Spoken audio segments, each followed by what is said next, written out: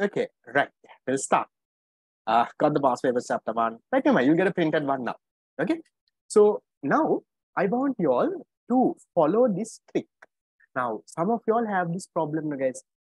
It's hard to stay focused on a theory about that online class. No, in an online class, it's a little hard to stay focused compared to a physical class. Okay. So I'll give you the biggest tip for this. How to stay focused during an online class without falling asleep or without thinking of anything else. How to stay focused. Number one is, if you're on your laptop or something, please put your phone aside, because otherwise what happens, you're on your laptop, you're on your phone as well, right? So have that discipline to keep your phone aside. So avoid any distraction. Stay in your room or wherever you are, right? If you're on your laptop, don't meddle with your phone. If you're on your phone also, keep it on Zoom, not on bed and, don't look up and wait like that. Keep it nicely on your table and, have your papers in front of you. Sit on a table and wait. That's number one.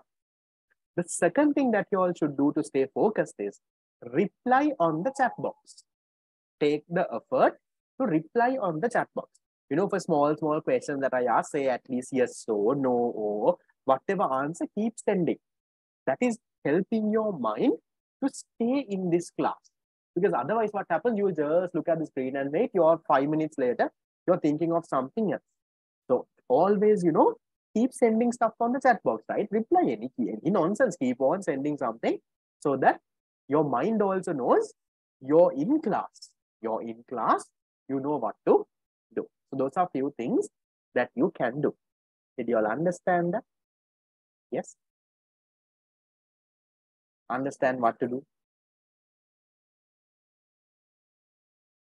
Okay, nice. I have a lot of yeses now. Okay, good. I have around 1, 2, 40. Right, I have around 70 yeses. Good. Okay, right. Other 30 of you all, I'm hoping you all are also not fallen asleep and you all are also there. Okay, we'll start with a few things, guys. We'll start with number one. Explain the following concepts: micro and macroeconomics. Now, most of you all know this. What is microeconomics? Microeconomics is where the part of economics where we study the behavior of a small part of an economy. Micro. If we study a small part of the economy, we call it microeconomics. So if you study about an individual, if you study about a business, if you study about, let's say, a household, right? That is called what? That is called microeconomics. Okay? Then what is macroeconomics? Macroeconomics is where you study about the entire economy, not a small part, entire economy. So look at the examples here. Now, if you study about inflation, now do we say inflation of Colombo, inflation of this? No, we say inflation rate of Sri Lanka, whole part of the economy. Then employment, unemployment, aggregate demand, we'll study this in unit number 6, okay? And then all of those are what? Those are macroeconomic concepts. Then what is micro? What are the examples here? The price of one good, right? How the price of one good is behaving. Small part of the economy. Okay. How the labor market is behaving, right? One small labor, engineering labor market or labor market for teachers. Small part of the economy. Then if we talk about how a consumer is behaving, how much of goods is he buying? What is the price he is willing to pay? Small part, right? So remember, what is microeconomics? When you focus on only a small segment of the economy. What is macro? When you focus on the overall economy. That's macroeconomics, which is a very basic thing which you all already know. Can you all let me know if this part is fine, guys? Micro and macro. Now remember, before the class, ideally you all have to study this and come. Huh? Remember, that's how the plan is. No? So today I know none of you all have gone through this and come. But once you all get the tune, remember the focus areas, go through and come, okay? Then only, because I will not be reading word by word in the tune. This tune is for you all to read and come and get that done. Then we'll go to this. Positive and normative statements. What are positive and normative statements then?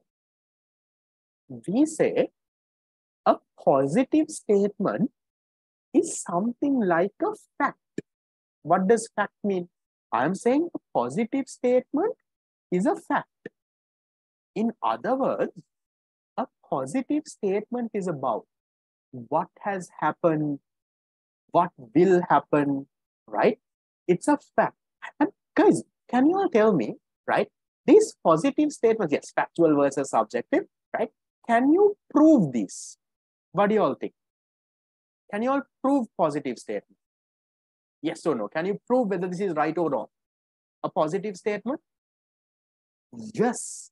Positive statements, guys, right? It can be tested. In other words, you can prove whether this is right or wrong. Yeah. Now, if I tell you, right, positive statements should be true statements. Do you all agree with me there? Positive statements are the statements which are true. Yes or no? Does a positive statement have to be true? Okay, I'll give you a simple example. I'll tell you, right, okay. If class fees increase, if class fees increases, quantity demanded for classes will increase. Now, this is false, no, guys. If class fees increase, people will stop going for classes. No? This is false. My question is, right, this is not true. My question is it a positive statement, though? If class fees increase, quantity demand for class fees, quantity demanded for classes will increase. This is false. Complete false. My question is it a positive statement? Is it a positive statement? That is where most of you all get confused, guys. Is it a positive statement? It is a positive statement, right? Positive yet false. Now, some people think the positive statement means statements which are true. No. Positive statements are facts. You can prove whether this is true or false. Positive statements can be true also, can be false also. But you can prove whether it's true or false. Now you can see, now next month, okay, now this month my theory class fee is 2,500. Next month I am saying, okay, class fees children is 4,000. Then I can see what is happening to the demand for my classes. Is it coming down or is it going up? I can prove, no? I can test and see. So remember, positive statements does not necessarily mean they are true. Positive statements can be false also.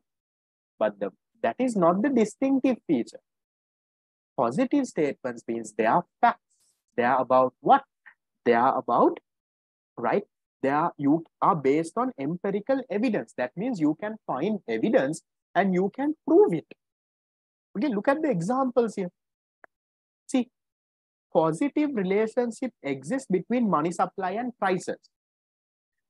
Negative relationship exists between price and quantity demanded. Sri Lanka's unemployment level is 44%. Now, I'll tell you, this is definitely false. Sri Lanka's unemployment level is only around 5%. We don't have 44% unemployed. This is false. But still, why is it a positive statement? It's a positive statement because I can test it, no? I can take some central bank statistics or something and I can see whether this is true or false. See, population growth in Sri Lanka is 1%. Maybe it is 1%, maybe 2%, 5%, I don't know. But it still can be proven. It's a fact. So that is what you call a positive statement. Now you all will understand this better when I teach you normative. Okay. So remember, positive statements are facts which can be proven or disproven. You can prove whether this is right or whether this is wrong. It can be proven. That's a positive statement. Then what's a normative statement, Lamai? Normative statement, we say, this is, right? We say a normative statement is what? A statement about a person's opinion, right? Personal opinion. This is what we say normative statement. Now, normative statements, guys, is there right or wrong in this normative statement? Can you say true or false? For a normative statement, can you say this statement is true, this one? You can't, right? Look at this. I'll give you an example. Here, see, okay. Number one, the country should increase monthly salary of every government worker by 5,000. Country should increase monthly salary of every government worker by 5,000. Now, if I ask you, is this true or false? Can you give me an answer like that? Can you say, yes, sir, this is true? Yes, sir, this is wrong. You can't say that, right? What is this? This is a personal opinion, right? So it can be maybe we should, maybe we should not. So they are saying the government should, a country should increase the salary of government workers by 5,000. Now I am saying yes, right. The cost of living has gone up, no, right? Now it's very expensive. Goods and services are expensive. So let's increase the salary. That is my opinion. You will come and say, sir, no, sir, these government workers, they are charging a lot of bribes also from people.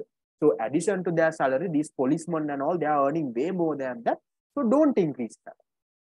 So that is your opinion. Now, is there a right or wrong?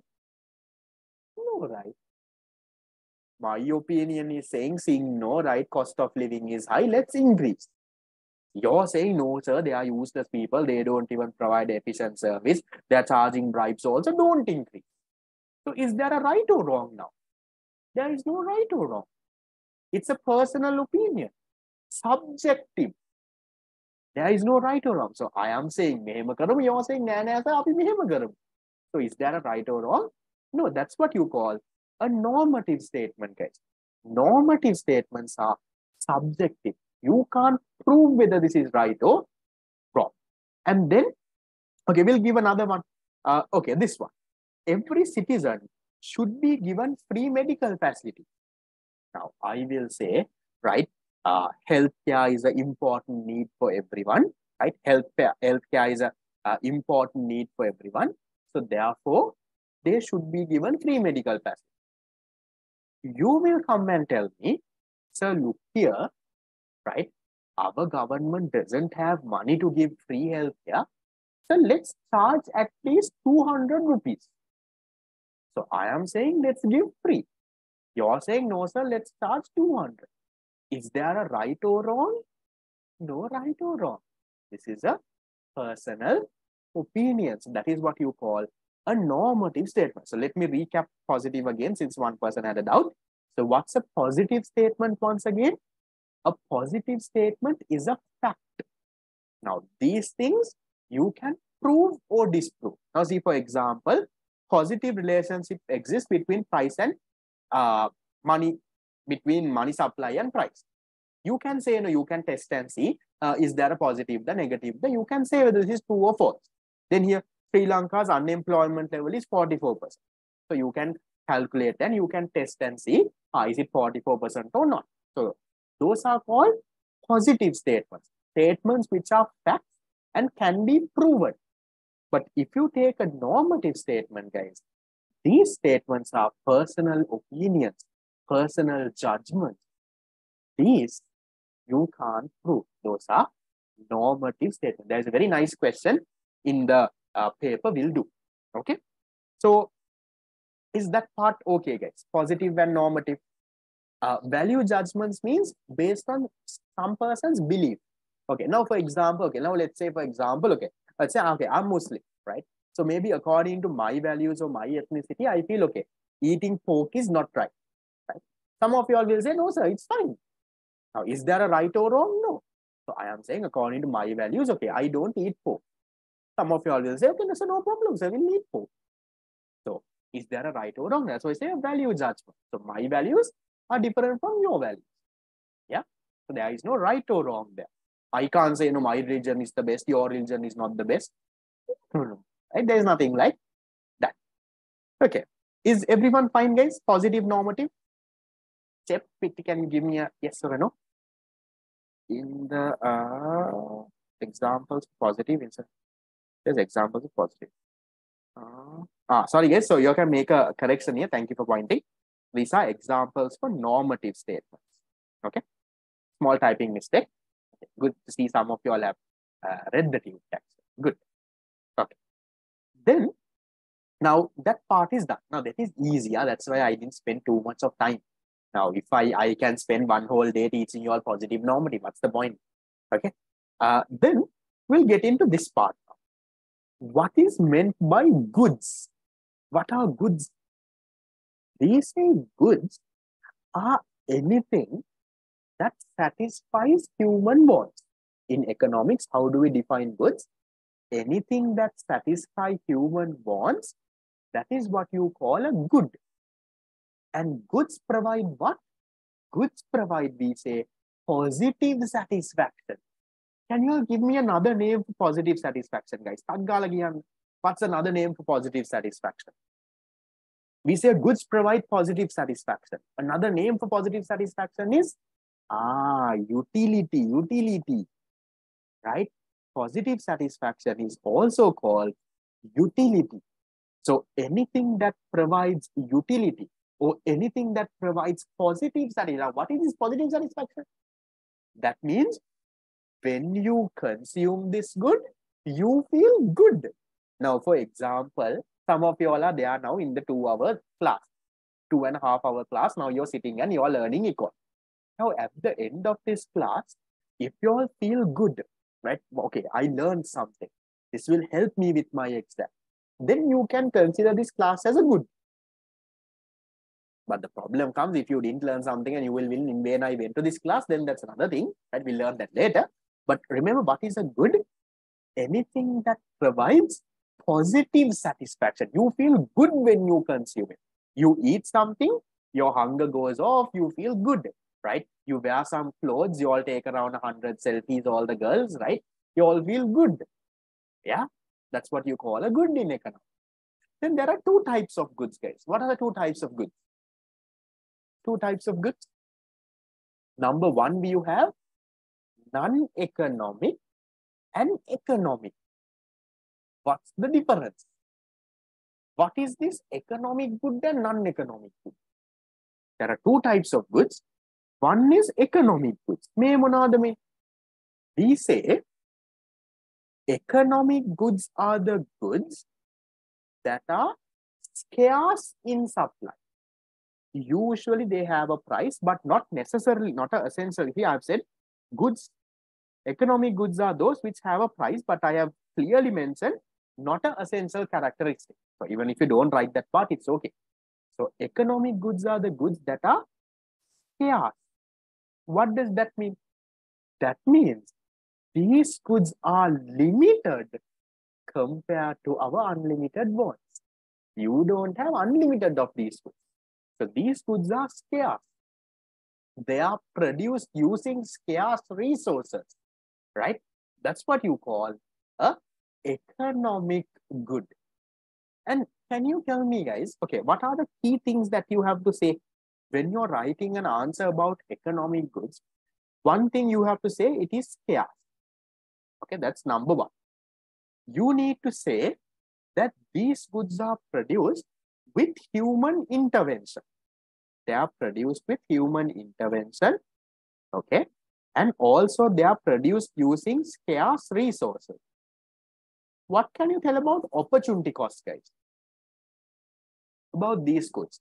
Is there an opportunity cost when producing economic goods? Yes or no? Opportunity cost? Yes or no? What do you all remember? Can't remember? Come on. What do you all remember? Opportunity cost? Yes. There is an opportunity cost. We'll learn opportunity cost in detail next class also. So there is an opportunity cost. There is also something called a resource cost. Not only opportunity cost, something called a resource cost. What is resource cost? Now, this is a produced good, no? For land, you have to pay rent. Labor, you have to pay wages. So for your resources that you use, you have to pay. That's what you call a resource cost, cost of production. So remember, when you're writing an answer about an economic good, you need to say that these are the goods that are limited. In other words, they are scarce. There is human intervention produced using human intervention. They use scarce resources. Therefore, there is an opportunity cost and also a resource cost. Those keywords have to be there in your answer. How you word it, how you figure the answer out, that's okay. You can, you don't have to memorize the same example I have given. But those key points have to be there. Then, guys, what is the other type of good? If this is economic good, what is the other type non-economic? What is this? We say non-economic goods are the goods that are unlimited in supply. They are non-scarce. Non-scarce. What does non-scarce means? There is no scarcity. You have any amount of that. Means there is unlimited amount, right? What can you tell about, are these goods produced using human intervention or are they like a gift of nature? What do you think? Non-economic goods. Are they produced by people? These unlimited things like sunlight, rainwater, air, right? Gift of nature. No, see, I'm gift of nature. What can you tell about an opportunity cost?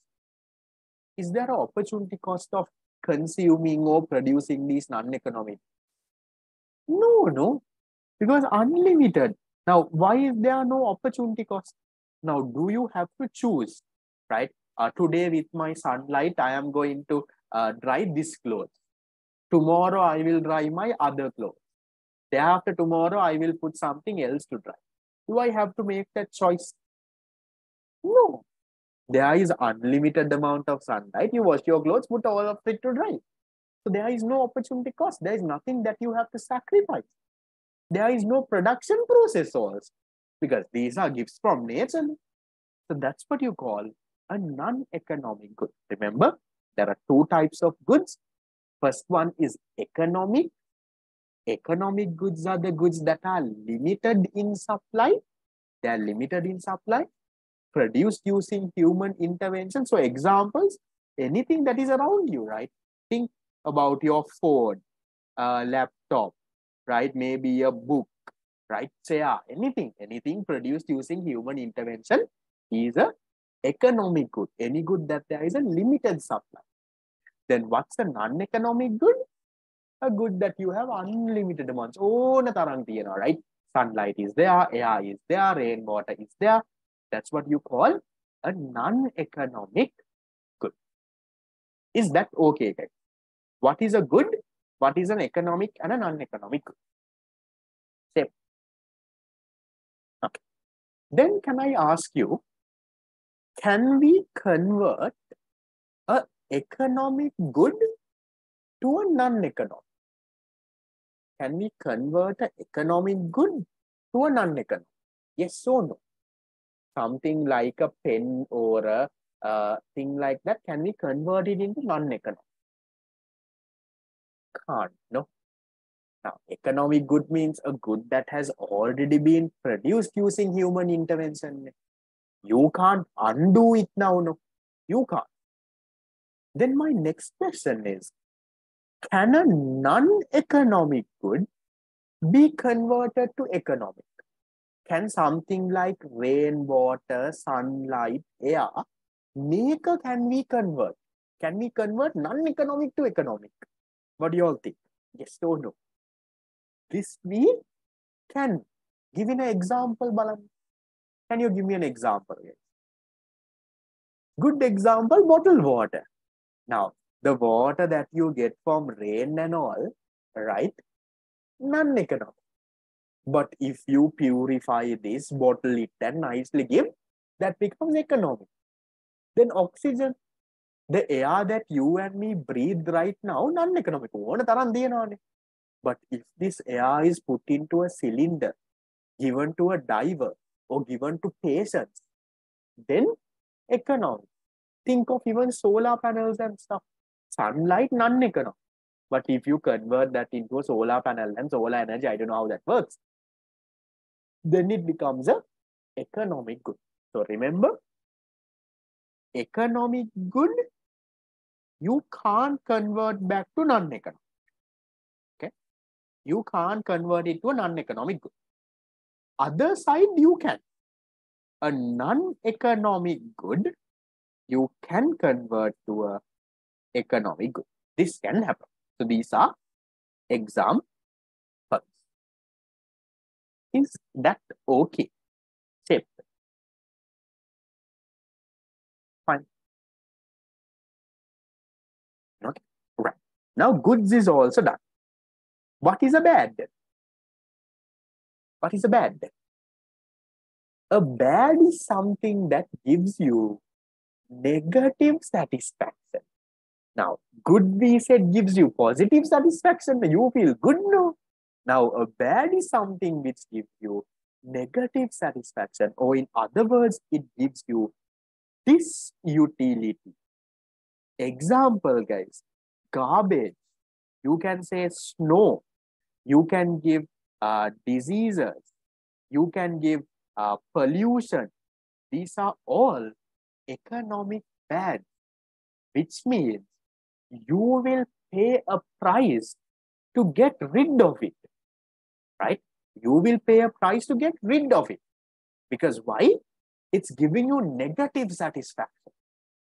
Now my question to you guys, can you tell me if something like a cigarette or something like alcohol or if something like drugs, let's say ganja, heroin and all, are these economic bads? Yes or no? Are they economic bads? What do you think?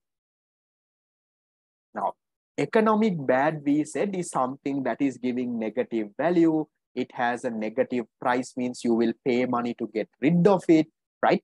That's what you call economic bad. Just think and tell me, guys, do you all pay money to get rid of this? Do you pay money to get rid of alcohol? Do you pay money to get rid of cigarette? No, no. You will pay money and buy a cigarette. Will you say, when me salli tiyagana, take this cigarette and go? No, no. You're saying, mudalali, give me the cigarette. You pay how much is the cigarette now? I don't know, 100? Right. We'll say 100, right? So you're paying 100 rupees to buy the cigarette. So what does that mean, guys? That means, remember, these are bad for your health, I understand. But bad for health, that doesn't mean it's economic bad. Easy way to think is, think if people will pay money to get rid of it, or will they pay money to get it? So these kind of things, these are economic goods, guys. Why are they economic goods? Because people will pay money to buy these, right? They are produced using scarce resources. People will pay money to buy. But look at economic bads. Now, another question I have is, the snow is good, no, sir? Now, we like to play with snow, no, sir? Now, in these places, there is snow world. We go and go. I'm not talking about a snow world, guys. I'm talking about actual snow, right? If you would have, I don't know if you all know this, if you all would have, snow is something that people don't really like, guys. If you look at in the countries that are snowing, okay, where the cold is so bad, right? People will pay money. They have heaters inside their house. Now, we might have ACs inside our house, no, ACs and fans. They have heaters, right? To make them feel hot. And every morning, right, there are these big trucks. Have you all seen, guys, in movies that cleans the road, that moves all the ice? Because otherwise, you all can't travel in the road, guys. When it's snowing, your vehicle can't go. In the road, it can't go because there is ice in the road. So there are trucks that are getting rid of that ice. So you're paying money, you're paying your taxes, doing all of it to get rid of that. So snow is also economic bad. Then diseases, right? You will somehow take medicine and vaccinations and all of it to get rid of it. Then any sort of pollution, same story. So all of these are called economic bads, right? Snow is not scarce. That is not the main characteristic again here. Method, when you say economic bads, we're not trying to figure whether this is scarce, the non-scarce, the negative. We're trying to figure out whether this is giving you positive satisfaction, the negative satisfaction. That's the distinguishing point. So whether it's scarce or not scarce doesn't really make a difference. Fine. Okay. The distinguishing feature is whether it's giving you satisfaction or not. Okay. Then guys, now goods are also done. Remember what are we doing, guys? We are preparing for this paper. In this paper, now micro, macro is done. Positive, normative done. Goods is also goods is also done. Now we have production resources. After that, we can do the paper. So can you all make sure, guys, when you all get the tune, can you make the short note? Can you all send me a picture also? You can send it on the group also. That will also be nice. That will motivate others also to do it. Can you? Okay, you can send it to me. I'll forward it on the group. If you all are shy to send it directly on the group. You can make a nice colorful note, right? A short note. No, short note doesn't mean writing the same thing in the tute in small letters. That is not a short note. Right? Make creative one. Have arrows and if no, there is no space, put a sticky note. Right? Do whatever you all want. And that area you have to finish studying today. Not today, this week. And in the weekend, do unit number this. Okay, where were we now? Coming back. We were in the theory. Okay. Right. We'll go to resources. Now, how are these goods produced, guys? Now, goods don't fall from the sky, no. Yes, rain falls from the sky. But goods have to be produced, no. So, what are resources, guys? Resources are the inputs. Resources are the inputs used to produce these goods and services. That's what you call a resource. Then resources also two types. What are the two types? Economic, non-economic. What are economic resources? Economic resources are the resources that are limited in supply. There is scarcity in them. Then what are non-economic resources? Non-economic resources are the resources that are unlimited in nature. Air, rainwater, sunlight, now you have a small question.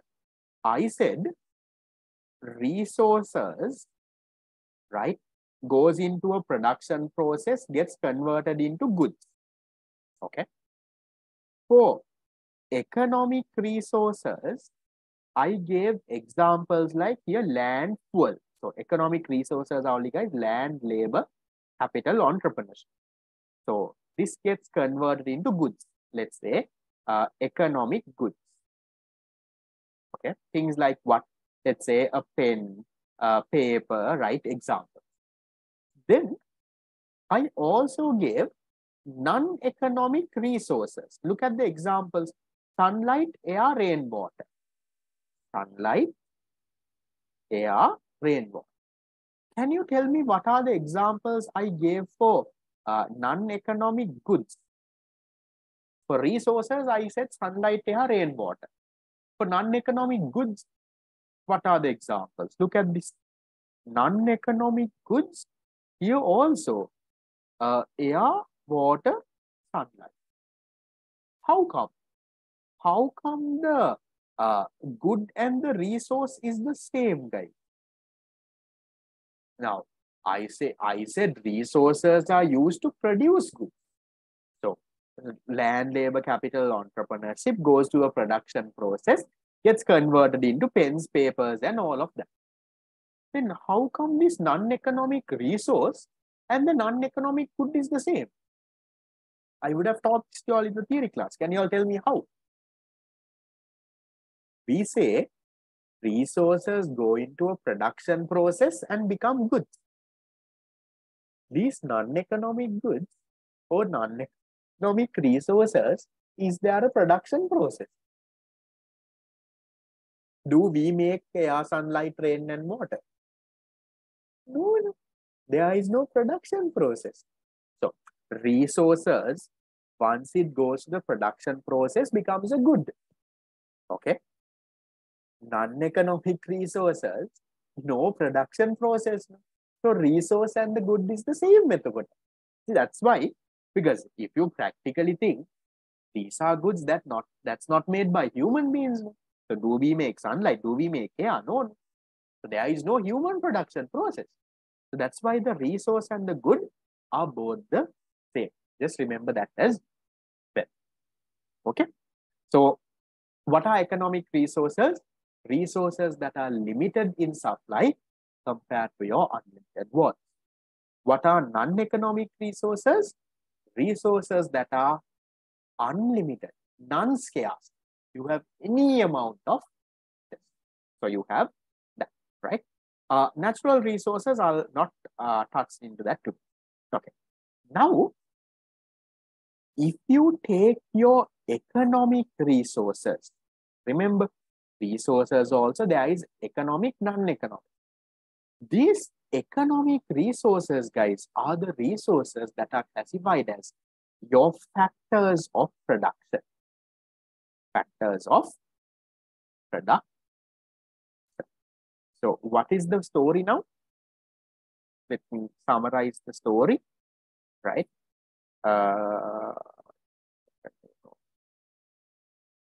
Where do I make a new note from? Right. Okay. Okay. If you take your resources, what resources? Production resources. If you take production resources, they are divided into, right? Divided into two. What are they? One is non-economic resources. You have non-economic resources and you have economic resources. Non-economic and economic. These economic resources, I am saying, this is what you call your factors of production. Factors of production. So inside this, what do we have? We have land, we have labor, we have capital, and we have entrepreneurship. Is the breakdown clear, guys? There is production resources divided into non-economic and economic. Economic is what we say the ones that are scarce, right? The ones that are scarce, that is broken down into land, labor, capital, entrepreneur. So now we'll go through these four quickly. Now most of you all know this, right? Now I have left some space for you all to jot a few things down here, and when you all get the tute, you all can do that. So what is land, guys?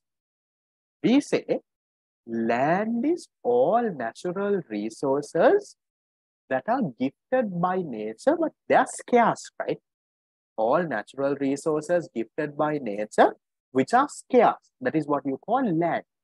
So what are the characteristics? Gift of nature. That is easy. What is this second one? Supply being inelastic. What do you all think this means, guys? Supply being inelastic. Now, inelasticity we study in unit number 2. Now, by now, you all should have some idea. What does supply being inelastic mean?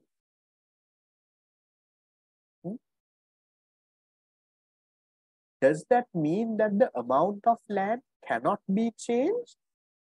Or does it mean that the amount of land is hard to change? Is it hard to change the amount of land, or is it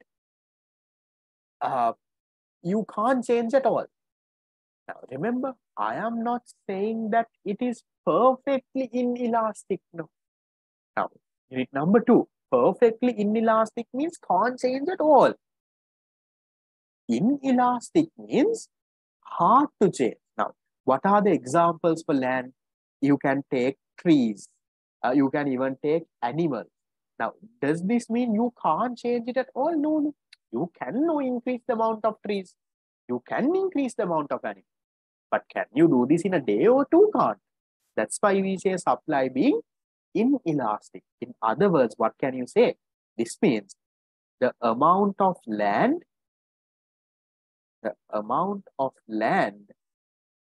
cannot be increased easily. That's the easiest way. Cannot be increased easily.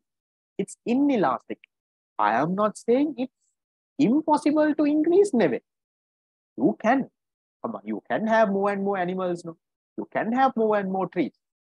But it's hard to. That's why we say, yes, trees are planted by man, but it's a natural thing, no, guys. We plant the seed, no, we don't plant a big tree, no, it grows by nature, right? Okay. Then third one we say immobility.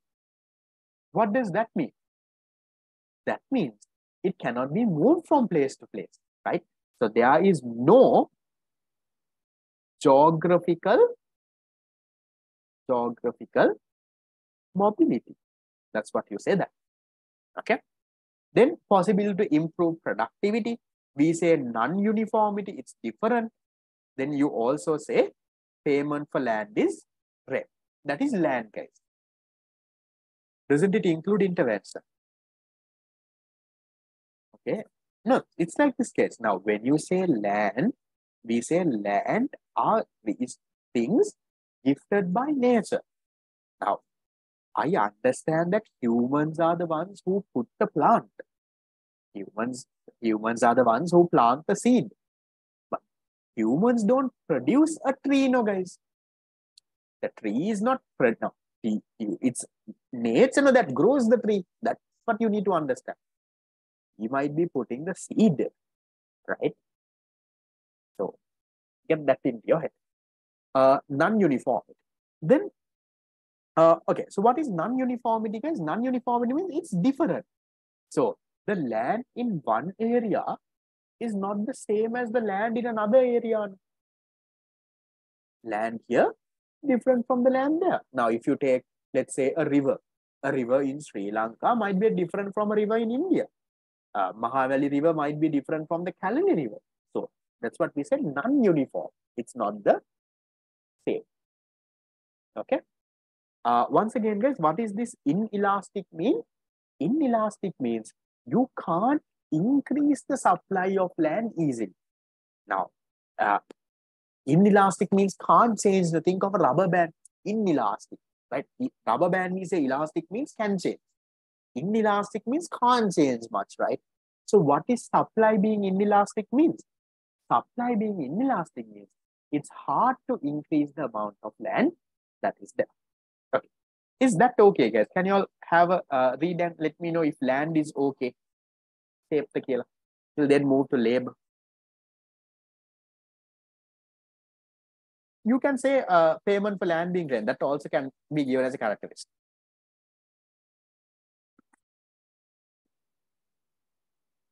Okay, right. Then we'll move to labor. So if you take labor, what are the characteristics? Yes, immobility means cannot be moved. I'll explain it over here also. Okay. At school you didn't get marks. Maybe then don't write it then. It's still characteristics there in the teacher's guide. All right. I don't know. Some teachers have some certain things. Okay. We look at labor. Labor, number one, we say is a life factor. It's a living being. Then there is mobility. In labor, when we talk about mobility, we talk about two types of mobility. Number one is geographical mobility. What does that mean? That means you can provide your labor at different places. I can work at home. I can go to office. I can work in India. I can work in US. I am geographically mobile. Right? So there is geographical mobility. And there is also occupational mobility. What does this mean? This means I can do different occupations. Right now, I am a teacher. At my office, I am a economic researcher. So maybe I can stop teaching and I can, let's say, become a graphic designer. So I can do different occupations. So I have occupational mobility as well.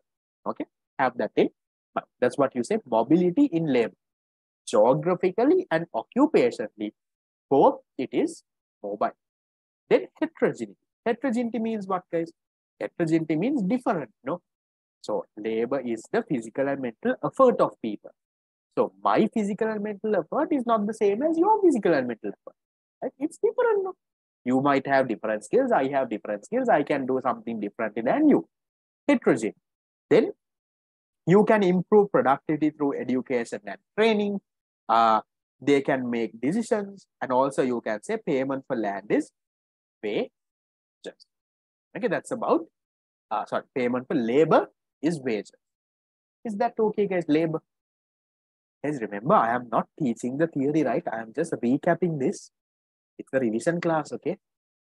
Now, in my theory class, I would have taken around half an hour, one point I would have gone.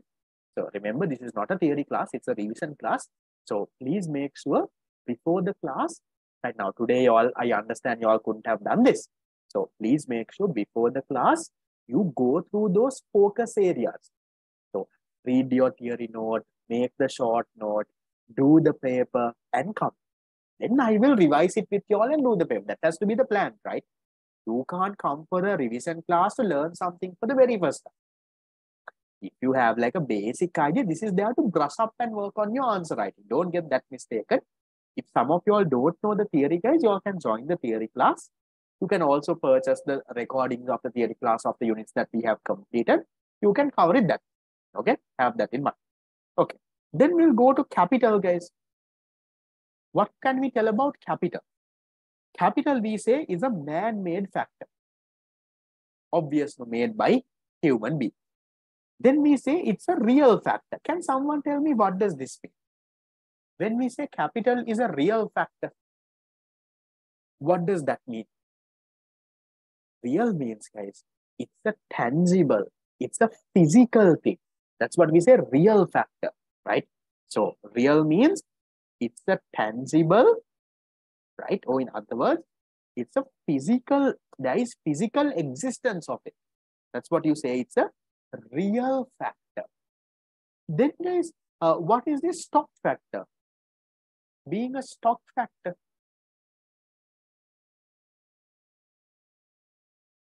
Yes, you can say visible loss, no problem. What is this factor? No, labor is not a real factor. Labor is not the person, guys. Labor is the physical and mental efforts of the person, right? Stock factor means you can measure this, right? Measured at a given point of time. Now, some of you all are confused. What is this measured at a given point of time? Right? Yeah. Now, when I say a real factor, guys, we are talking about in general capital, right? We're talking about the fixed capital. Yeah. We're not talking about, I understand, inside capital, there is human capital, labor, right? But we are talking in general, we are saying it's a real factor. Okay. Now, then what is the stock factor? We say stock factor means it can be measured at a given point of time. What does that mean? Now, can I say right now at this moment in my class, I have these capital. I have 10 units of capital. Can I say that? I can say, okay, I have one laptop, one iPad, one camera, one table, one chair. Can I say at this given point, I have 10 units of capital? I can, right? So you can measure it at a point of time. Then what is the other thing of this? One is stock factor. What is the other factor? A flow concept or a flow factor. What is a flow concept? A flow concept is something that is measured for a period of time, right? Measured for a period. Now, can I say my salary as at 14th of August, 5:44 p.m. is 50,000. Can I say that? Can I say at this point of time, my salary is 50,000? No. I can say for the period, for the month of August, my salary is 50,000. I can say that now. I can say for the month of August. So that is what we call a flow concept. A flow concept is something that is measured for a period of time. A stock concept is something that is measured at a given point of time. At this point, I have this one. That is a stock. For a period of time, we call it a flow concept. Now, if I ask you guys, what do you think about something like Sri Lanka's GDP? Do you think it's a flow or a stock? What do you all think? Now, we have not learned GDP yet. We learn in unit number 5. What do you all think? Something like GDP, guys, is a flow concept. We measure GDP for a year. So we say Sri Lanka's GDP for the year 2022 is this much. We don't say, GDP as at 14th August, 5:55 p.m. is this much. No, right? We give a period of time. That's what you call that. Then you can use it over and over again. Consists of productivity. It depreciates, right? The more and more you use it, your capital depreciates, and the return for capital is it. So have a basic idea about this as well. Then, guys, number 4. From here, I will wrap it up, and then we'll go for the paper. Why is money not capital, guys? I'll come to that. I think there is a note in this as well. You can read. I'll come to it maybe the next class. Okay? Because I'll quickly run you all through it.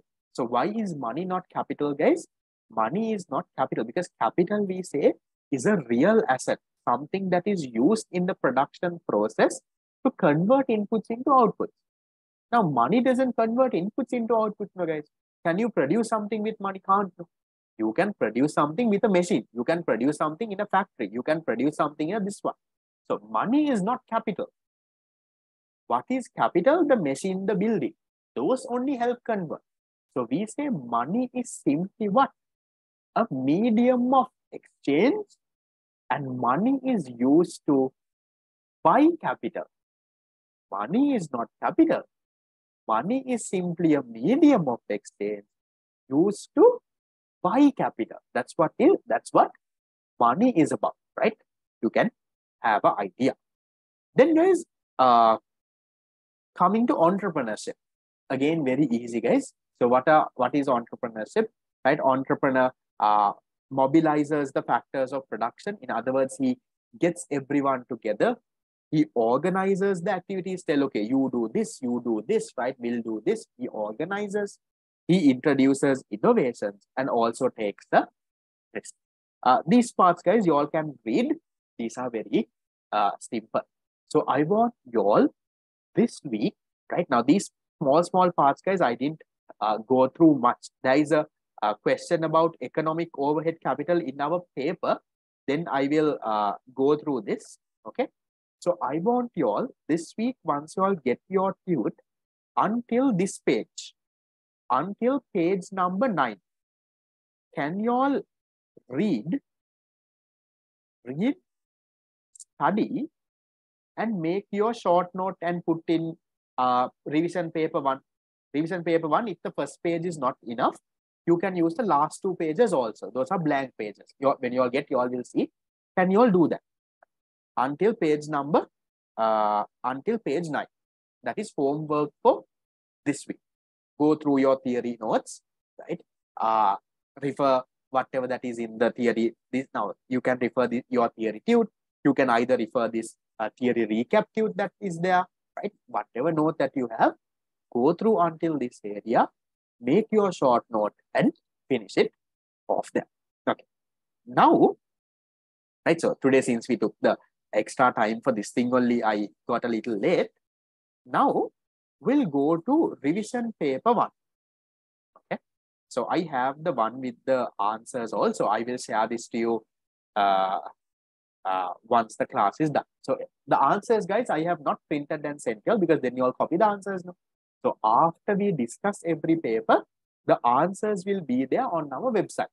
Now, first month, I will just share it on the group because it's a free class now. So after that, the answers will be there on my website. You can download and get a printout. Or even if you don't get a printout, you can mark your answers looking at it. Okay. Shall we take a small 5-minute break to walk around also? And I think in half an hour, I can finish this. So I'll go until around 6:30, 6:40. There are some interesting questions in the paper, right? The paper, usually the questions are a little harder. Okay, I've taken some past papers, turned it around, right? Made some of my own questions. So we'll take a small 5-minute break and then we'll come for the paper. Okay, I think in half an hour, 40 minutes, I can finish discussing the paper. So we'll take a break till how much? Now it's 5:50 now. We'll take a break until 5:55. Walk around, drink some water, run to the washroom, and come back. We'll go through the revision paper one. Okay, take a break and